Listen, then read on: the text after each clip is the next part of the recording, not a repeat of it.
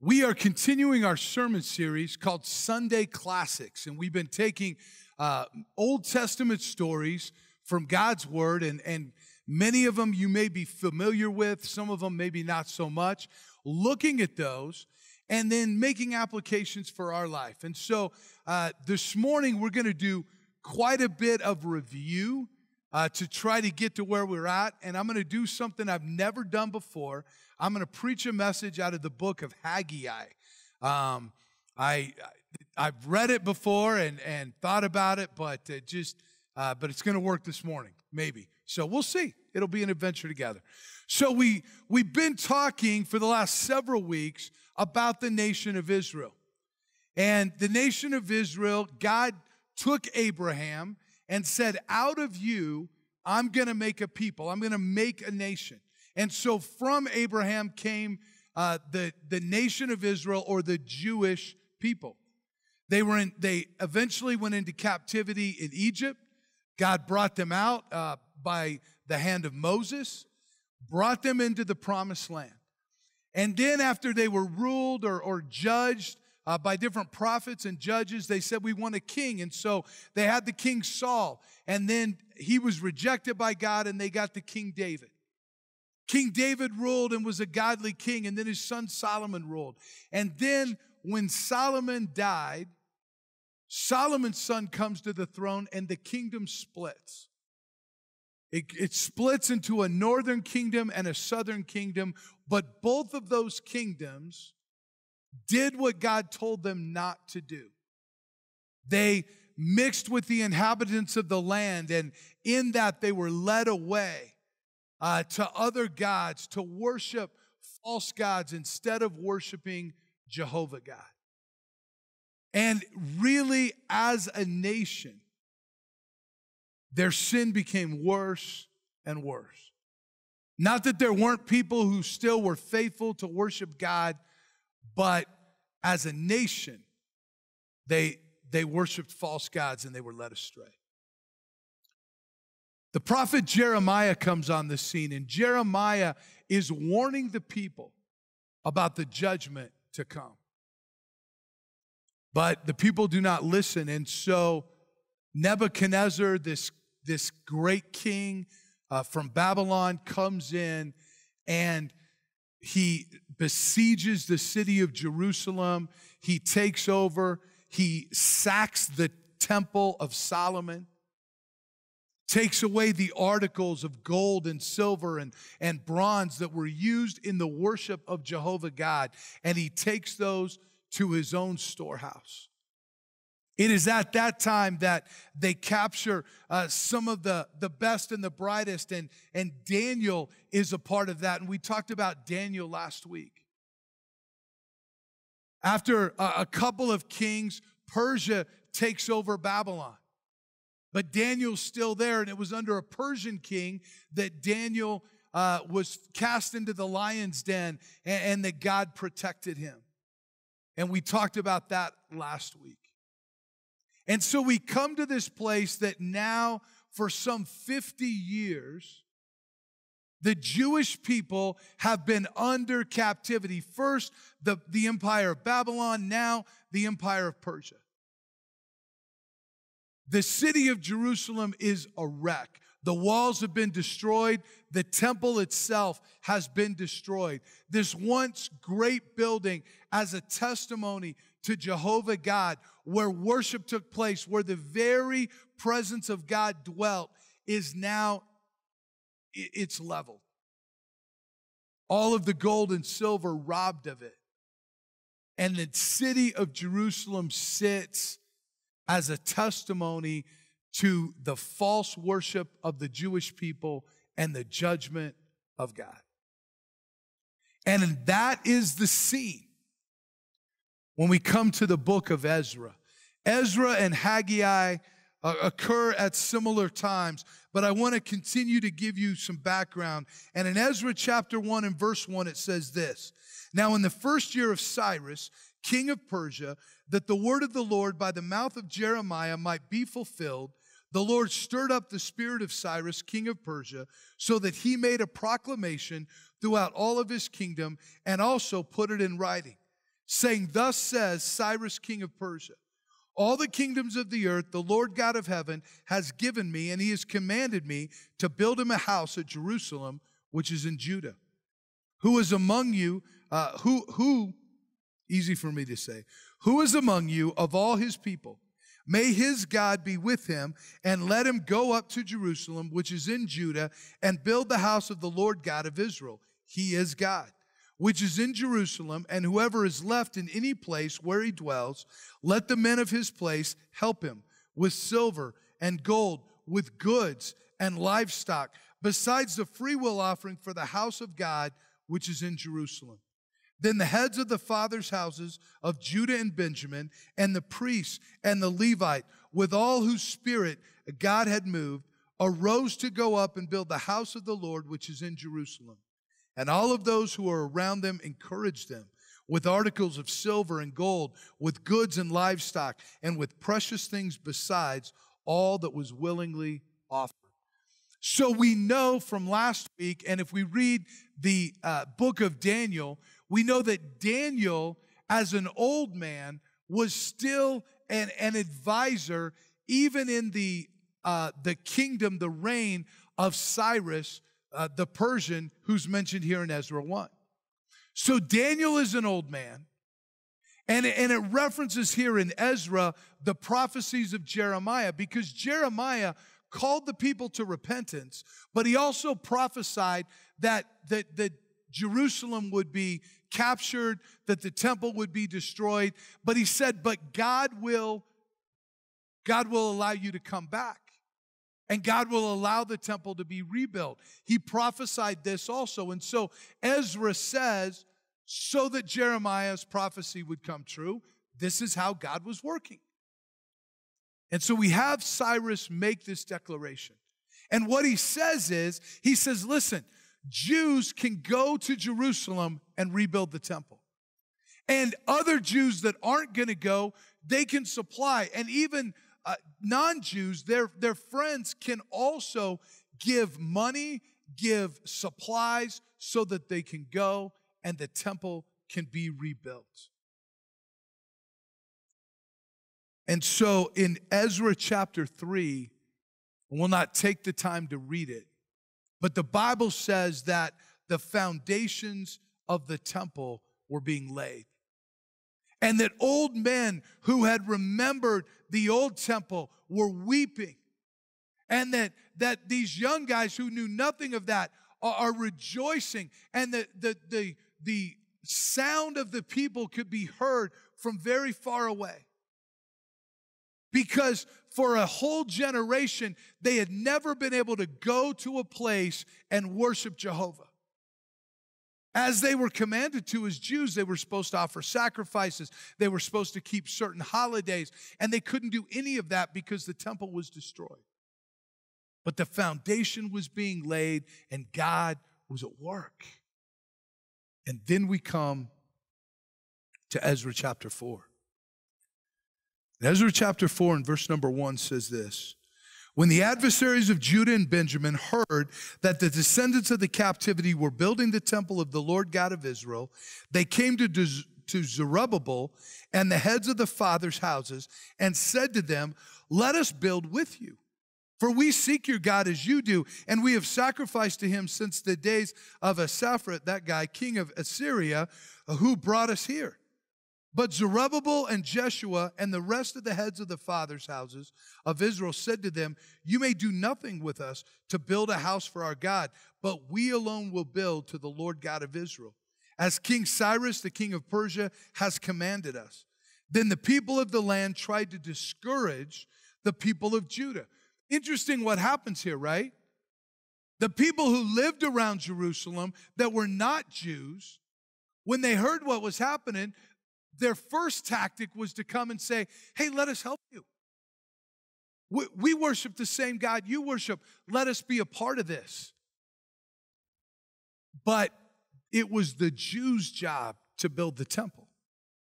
Gentiles could come and worship, but they worshiped differently than the Jews did. And then as soon as they said no, the Bible says they tried to discourage them. But I thought they were excited about the temple being built. I thought they wanted to worship God. But they discouraged them. They troubled them in building and hired counselors against them to frustrate their purpose all the days of Cyrus, king of Persia, even until the reign of Darius, king of Persia. They're trying to discourage the people. They're trying to stop them. And then what they do is they write a letter.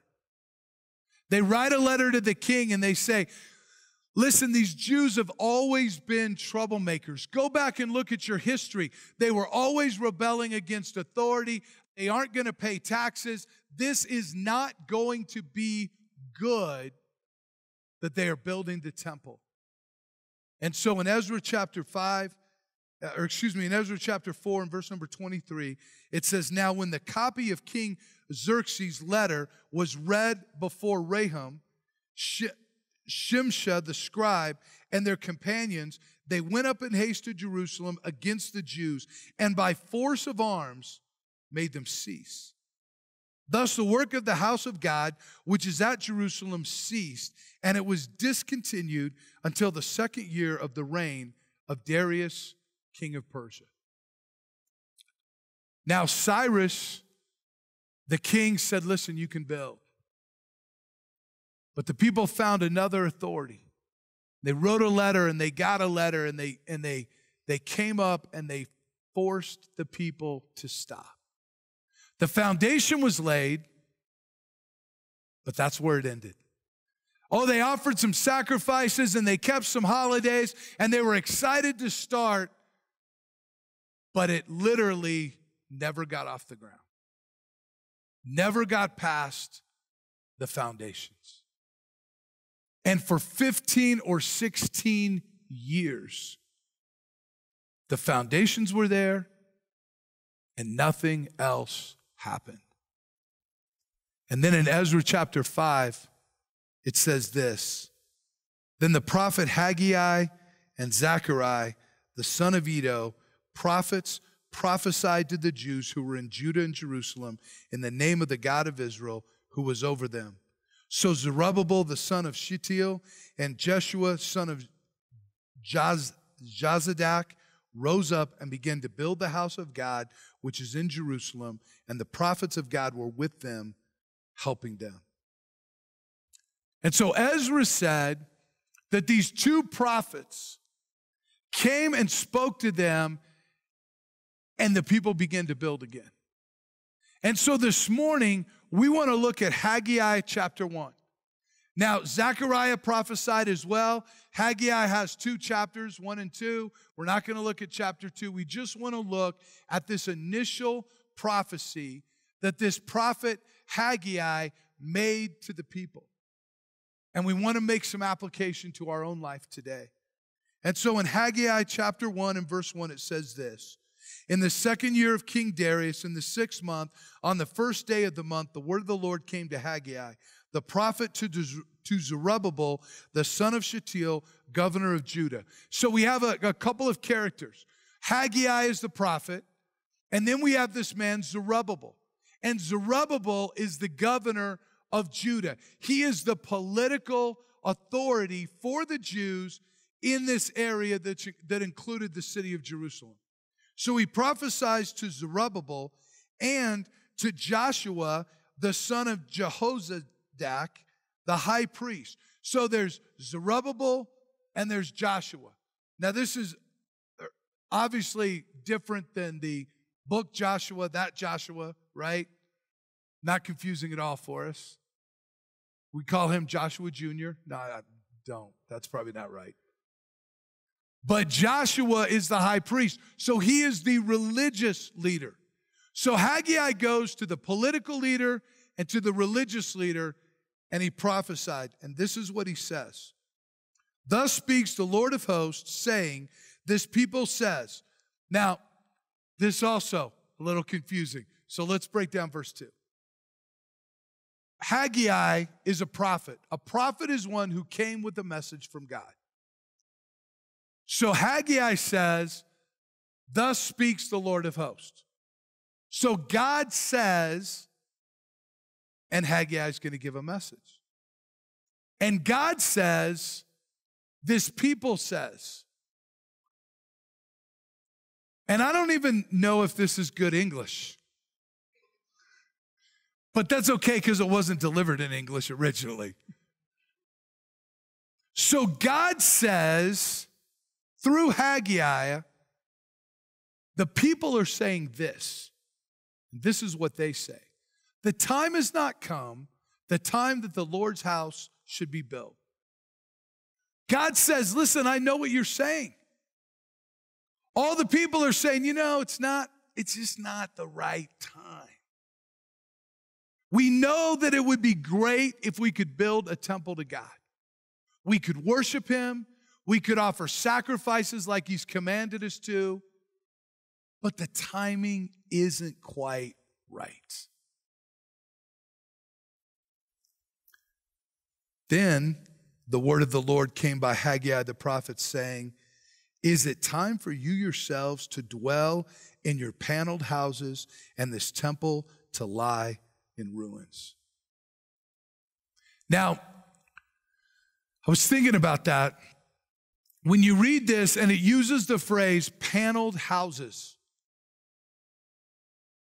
Now, I remember when I was a young boy, probably the first house I ever remember us living in as a family. We lived right up here on Green Mountain, and my dad finished off our basement.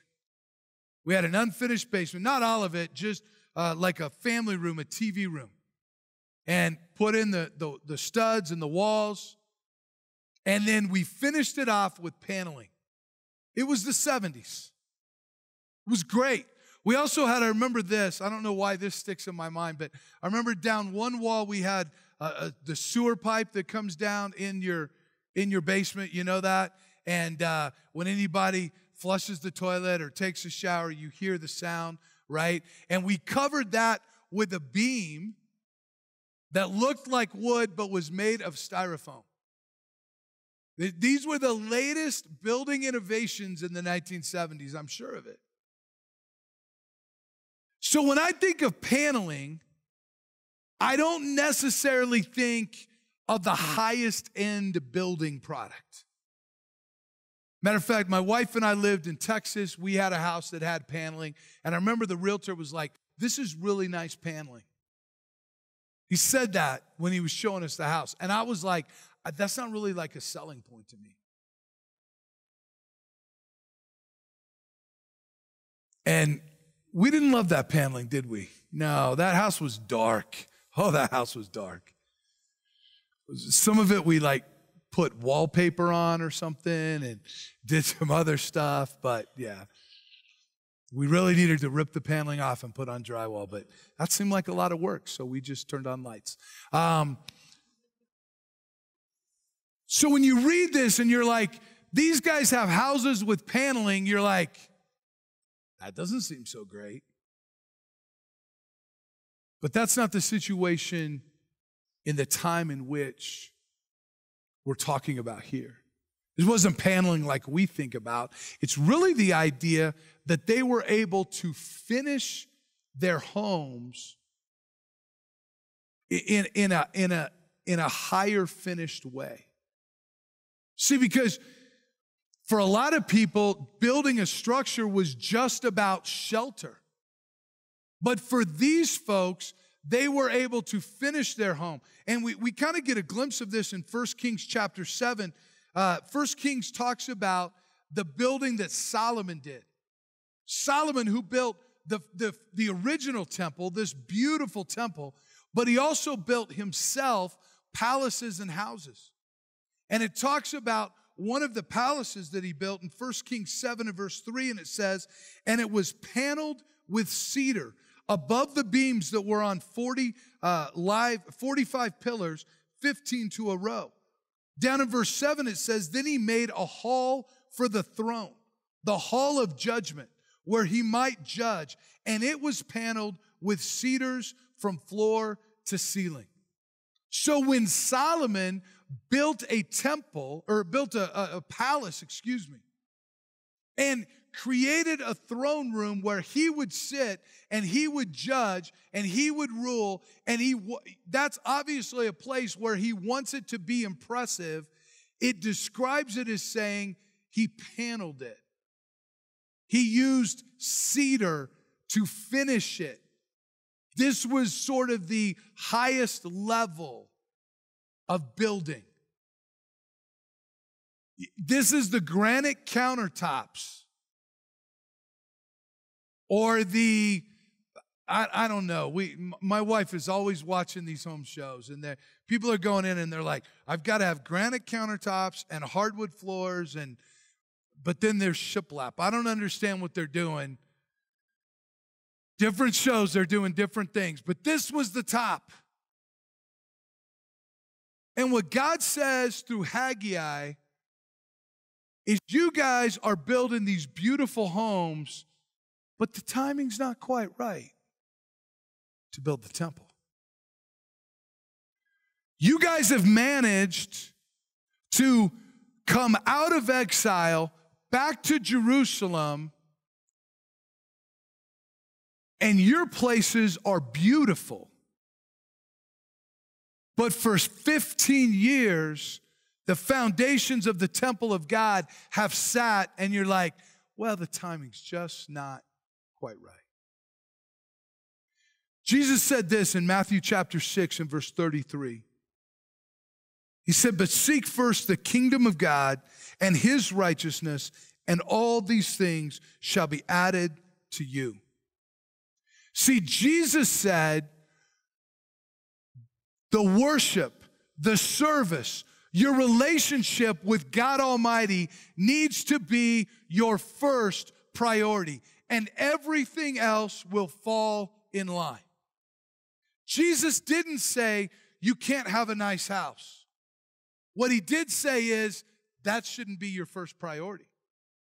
Jesus didn't say you can't have a healthy bank account. You can't make money. You can't be successful in your career. You shouldn't be concerned about your relationships. It's not that we shouldn't do any of those things, but none of those things should be our top priority. Jesus said, seek first the kingdom of God, and everything else will be added to you. Everything else will fall into place. John put it this way in 1 John chapter 2 and verse 15. He said, do not love the world or the things in the world. If anyone loves the world, the love of the Father is not in him. For all that is in the world, the lust of the flesh, the lust of the eyes, and the pride of life is not of the Father, but is of the world. And the world is passing away, and the lust of it. But he who does the will of God abides forever. The problem with the people at Jerusalem is their priorities were out of line. They were building beautiful houses for themselves, but they made excuses for not building the temple of God. In studying for this passage, I came across a quote. Benjamin Franklin said, I've never met a man who was good at making excuses that was good at anything else. And I thought, oh, I'm going to remember that for a while. Because they had time. They had resources. They had energy to invest in their own homes, but not in the temple of God. Think about your time. Think about what you make time for. You have time to pursue the activities you want to pursue, to watch and listen to the things that you want to watch and listen to read and consume the information you want to consume. But then you're like, I just cannot find time to get into God's word. That's not a time issue. It's a priority issue. Now, you may not like some of Haggai's prophecy this morning. God's already kind of kicked me around this week, so I'm just giving it to you, okay? I don't want you to think that I'm standing up here going, I've got it together, you need to get it together. Listen, We all struggle with our priorities at times, do we not? We find the money. I mean, I'm already probably going to make you mad, so I'll just go all the way, right? We find the money to do the things we want to do. Oh, but I just can't give to that, preacher. Jesus also said this in Matthew 6. Do not lay up for yourselves treasures on the earth, where moth and rust destroy and where thieves break in and steal. But lay up for yourselves treasures in heaven, where neither moth nor rust destroys and where thieves do not break in and steal. For where your treasure is, there your heart will be also. Listen, I just want to challenge you with this. I'm not going to spend any more time talking about your treasure. I want to talk to you about your heart. Think with me what the priority of your heart is. Is the priority of your heart politics? Is it hobbies or sports teams that you're passionate about? Is it masks or vaccines? What is your heart? What do you spend your time thinking about, reading about, focused on? And does that have any eternal value? Because Jesus said, lay up for yourselves treasures in heaven. Are you doing things that have eternal value? Or is your heart with the temporary?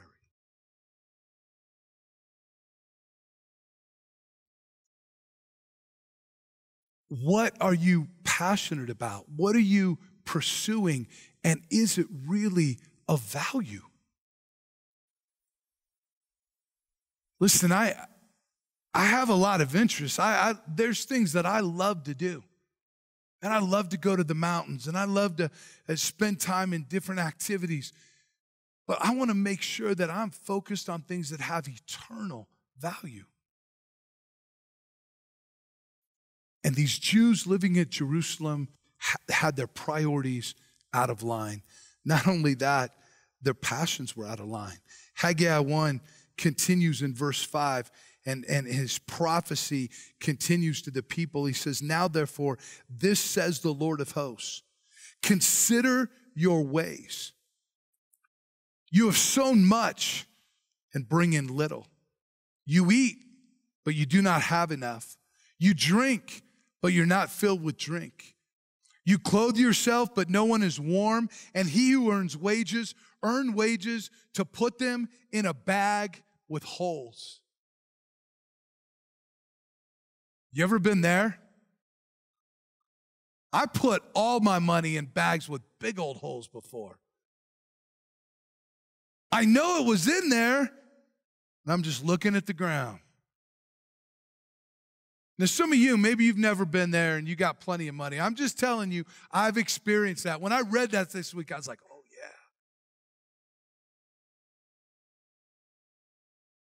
Thus says the Lord of hosts, consider your ways.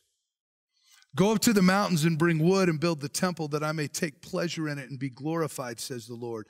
You looked for much, but indeed it came to little. And when you brought it home, I blew it away. Why, says the Lord of hosts? Because of my house that is in ruins, while every one of you runs to your own houses. Therefore the heavens above you withhold the dew, and the earth withholds its fruit. For I called for a drought on the land and the mountains, on the grain and new wine and the oil, on whatever the ground brings forth, on men and livestock, and on all the labor of your hands. A couple of things I want us to notice about this passage. Notice what he says in verse number 5. Now, therefore, this says the Lord of hosts, consider your ways. Consider your ways. In verse 6, then, he gives all of those illustrations. You eat, but you're still hungry. You drink, but you're still thirsty. You put your money in bags of holes. And then he says again in verse number 7, consider your ways. Think about what you do and why you do it. It's really this same idea of our priorities, but put in a different light and thinking about the things that we're passionate about. Now listen, that doesn't mean you shouldn't work, right? We need to work. The Bible actually commands us to work. You've got to work. We've got to earn money. We've got to have shelter and food and clothing. We've got to pay bills. It's not that we shouldn't be engaged in those things. But what are we focused on? What are we passionate about? Consider your ways. Think about your thoughts, the way you spend your thoughts, your mental energy, your physical energy. Notice that it uses the phrase here in verse number 5, therefore, thus says the Lord of hosts.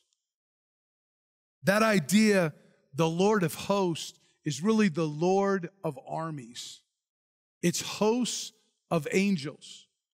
And it identifies God as a leader of great armies. 3 times in chapter 1, it calls God the Lord of hosts. And 5 times in chapter 2, Haggai refers to him that way, the Lord of hosts. Because think about all that the Jewish people have gone through. Over the last several years, either in the lifetime of these people that were older or in the lifetime of their parents for the younger generation, that the Jerusalem, the temple had been decimated. They had been taken into exile. Now they have an opportunity to come back. They have an opportunity to rebuild. But there are all these political pressures. What's the king? What are the kings going to say? And what about the local government? And what about the local residents? And Haggai says, I come and speak to you in the name of the Lord of hosts, the one who commands the armies of heaven. This is the God that we serve. We don't need to be fearful about what man is going to do. We serve the Lord of hosts.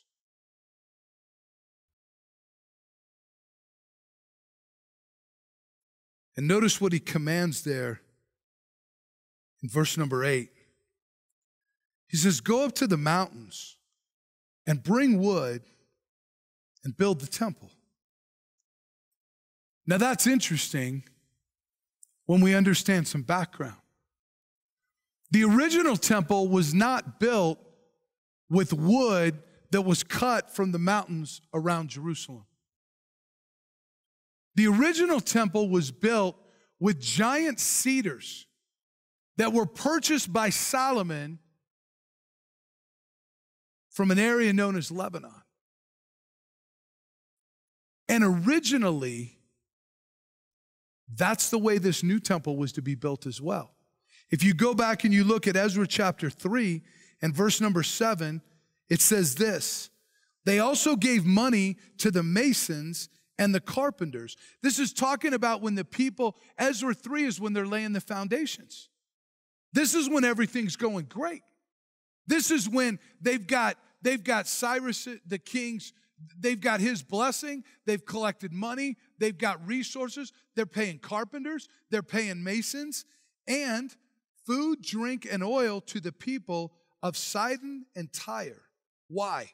To bring cedar logs from Lebanon to the sea, to Joppa, according to the permission which they had from Cyrus, king of Persia. So they had permission and they had the purchasing power to order these cedar trees to come from Lebanon. Now you would assume if you paid for it, you got it, right? I mean, if you spend money on something, aren't you kind of watching to make sure you get it? I do. It's called Amazon, right? I get emails. And I look, oh, my wife's shopping. Oh, my daughter's shopping. Oh, my other daughter's shopping. This is great. And I'll be honest, I don't pay a lot of attention to those orders. But if I order something, when's it coming in? Because when I order it, it's important.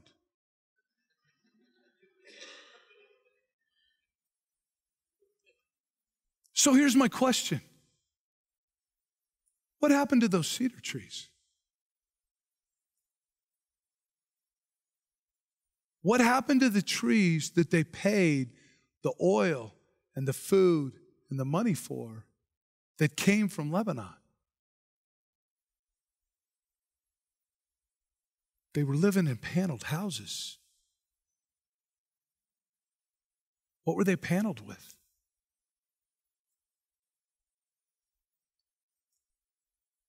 And so God said, get up, get an axe, and start falling some trees. They needed to put their faith in action. And God also says in verse 8, go up, start cutting trees, and build the temple that I may take pleasure in it and be glorified, says the Lord. Listen, our goal should not be our own glory, our own progress, our own elevation. Our goal in putting God and His kingdom first should be His glory. Jesus said in Matthew chapter 6 and verse 9, in this manner, therefore, pray, when He's teaching his disciples to pray. And He starts out the Lord's Prayer this way. Our Father, which art in heaven, what? Hallowed be thy name. Holy, exalted, glorified be the name of God. How many times have we said that, but do we do that? Are we looking to lift up the name of God? Are we looking to glorify God in the way that we live? Or are we more concerned about how people see us? I don't know what happened there in Jerusalem, but I know this. Cedar trees came from Lebanon, but they didn't end up in the temple because they had to go up in the mountains and cut some more trees. And how often does God bless us and God work in our life, but we take it for our own glory?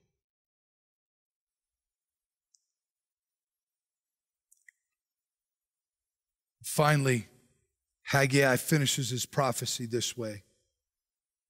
Haggai finished his prophecy. This is the response in verse number 12. Then Zerubbabel, the son of Shealtiel, and Joshua, the son of Jehozadak, the high priest, with all the remnant of the people, obeyed the voice of the Lord their God. And the words of Haggai the prophet, as the Lord their God had sent him, and the people feared the presence of the Lord. Then Haggai, the Lord's messenger, spoke the Lord's message to the people, saying, I am with you, says the Lord.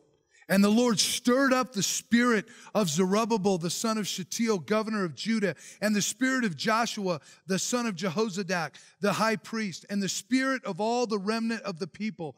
And they came and worked on the house of the Lord of hosts their God on the 24th day of the 6th month in the 2nd year of King Darius.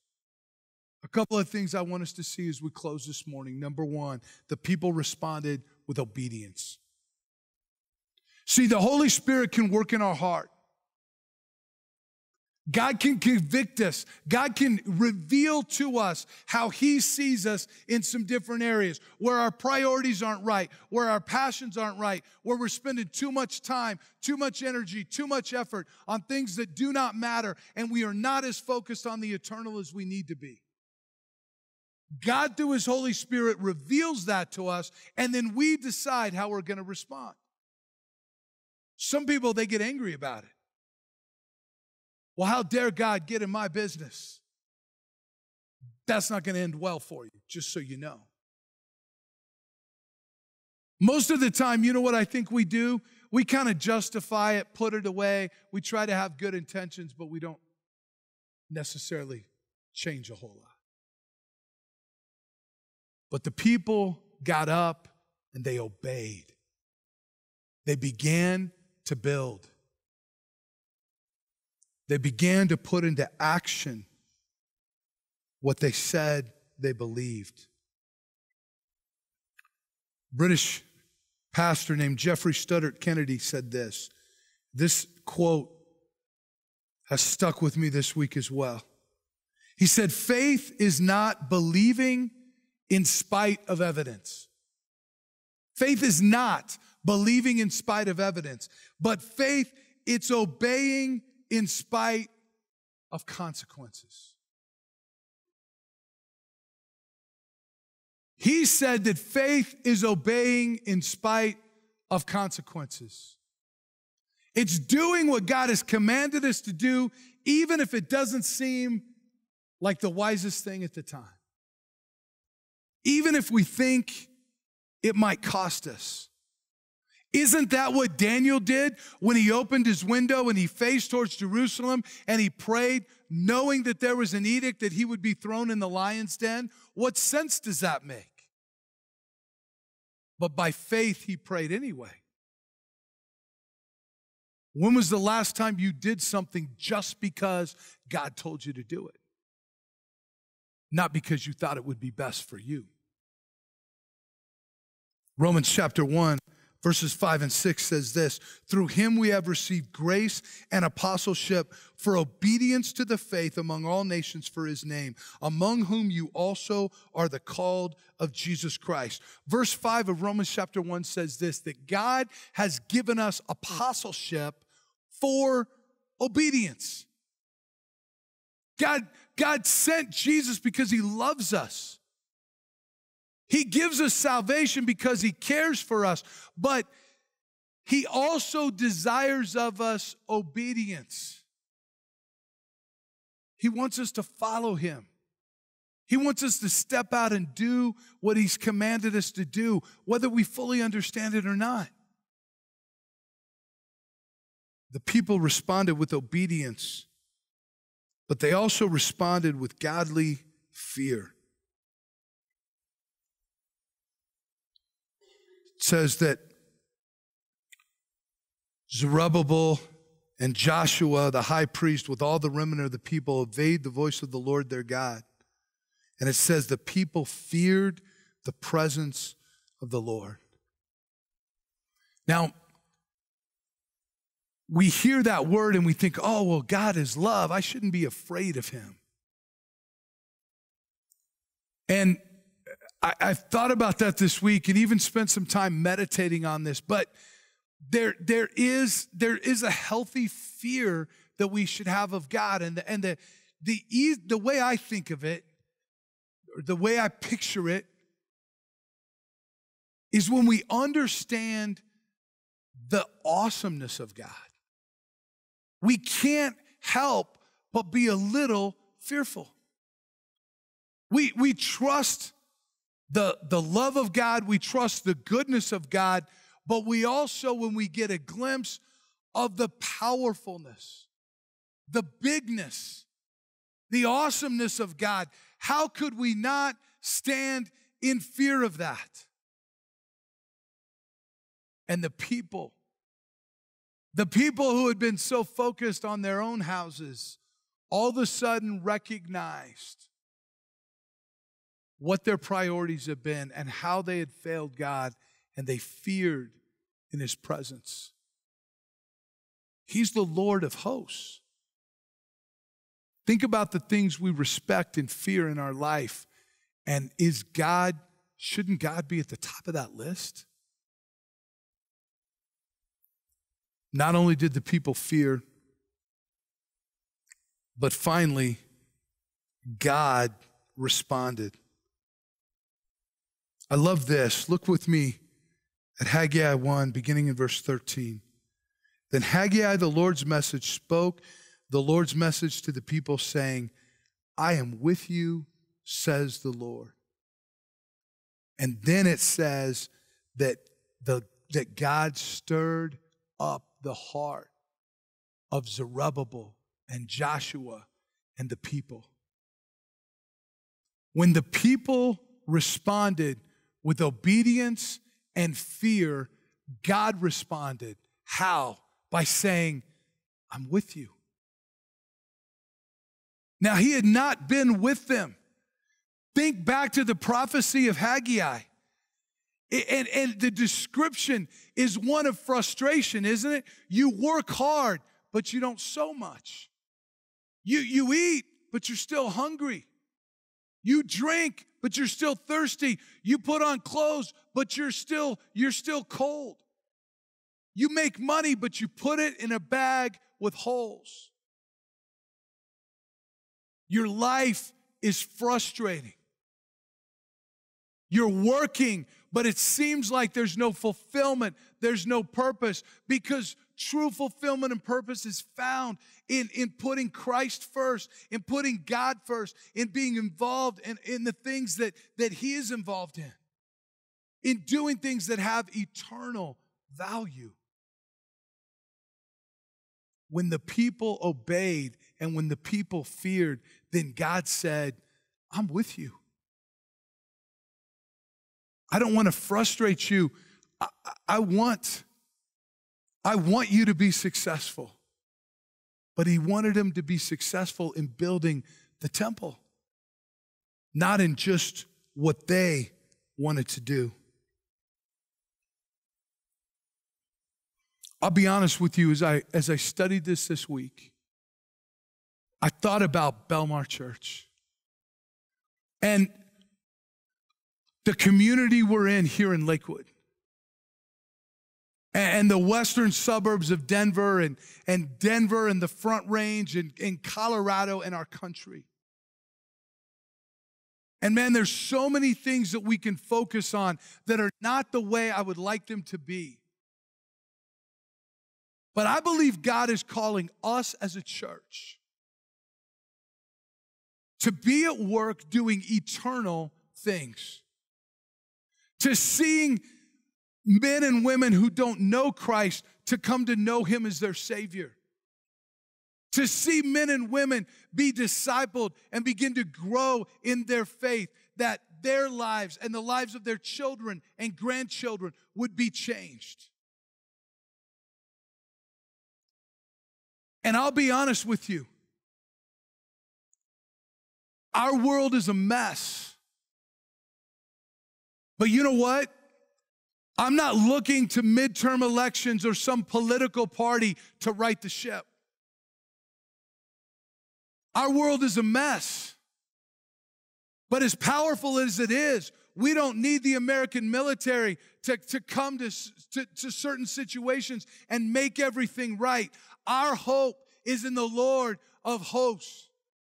Our hope is in God Almighty. And what we need is the lives of men and women transformed. Your friends, your coworkers, your neighbors, and your family members. God desires to do a transforming work in their life. And guess what his plan is? It's you. And it's me. And that is work that has eternal value. That is far beyond this life. And that needs to be our priority and our passion.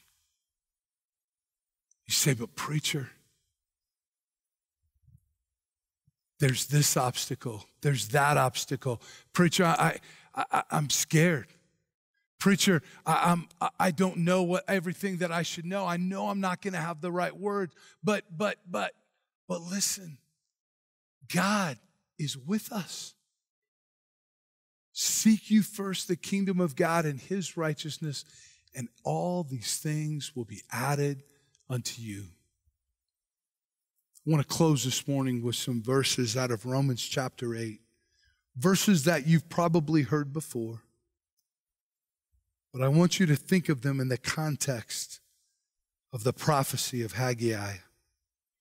Romans 8 and verse 31 says this, what then shall we say to these things? If God is for us, who can be against us? He who did not spare his own son, but delivered him up for us all, how shall he not with him also freely give us all things. And then he says this in verse 38. For I am persuaded that neither death, nor life, nor angels, nor principalities, nor powers, nor things present, nor things to come, nor height, nor depth, nor any other created thing shall be able to separate us from the love of God, which is in Christ Jesus our Lord. Let's pray this morning. Our gracious God in heaven, Lord, I pray that the prophecy of Haggai would pierce our hearts and our minds today. God, I pray that we would see the time that we waste, the energy that we waste on things that have no value in eternity. And I pray, God, that we would follow the example of Zerubbabel and Joshua, of the people in Judah and Jerusalem who obeyed the voice of God, who feared God more than they feared the kings or the principalities or those who would seek to discourage them. And in that, God, you responded by being with them, by helping them to complete the great task you had given to them. And God, I pray that you would help us. Help us, God, to obey you. Help us, God, to fear you.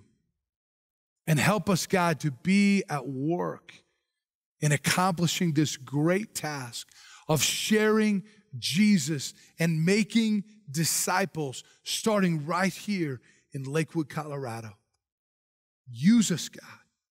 Let us see you work. And God, may you receive all of the honor and the glory. In Christ Jesus' name we pray. Amen.